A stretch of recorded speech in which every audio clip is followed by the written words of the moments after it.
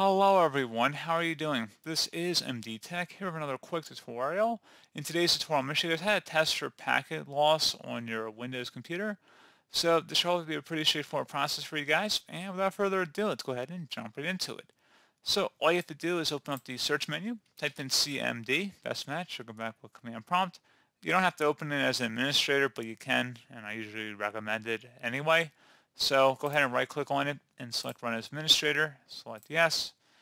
And now you want to go ahead and just type in ping, P-I-N-G, space, -n, space, and now you can enter in the number of times you want it to test. So if you want to do 100 times, you can type in 100. If you want to do 50, just type in 50, or 25, you can do 25. It really is up to you. I'm going to do 75, and I'm going to do a space, and then you're going to type in the IP address you want to test your connection to.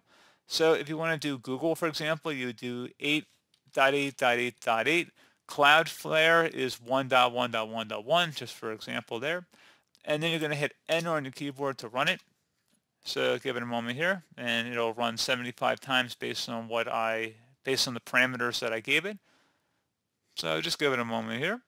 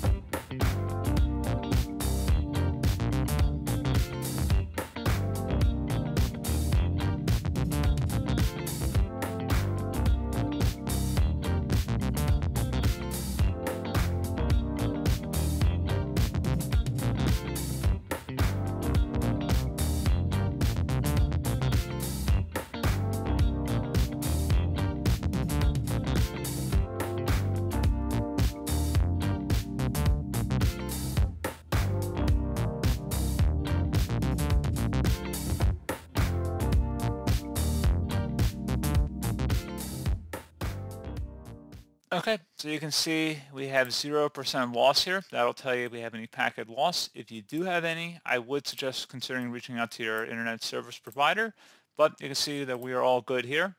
So pretty straightforward process, guys. Do hope I was able to help you out, and I do look forward to catching you all in the next tutorial. Goodbye.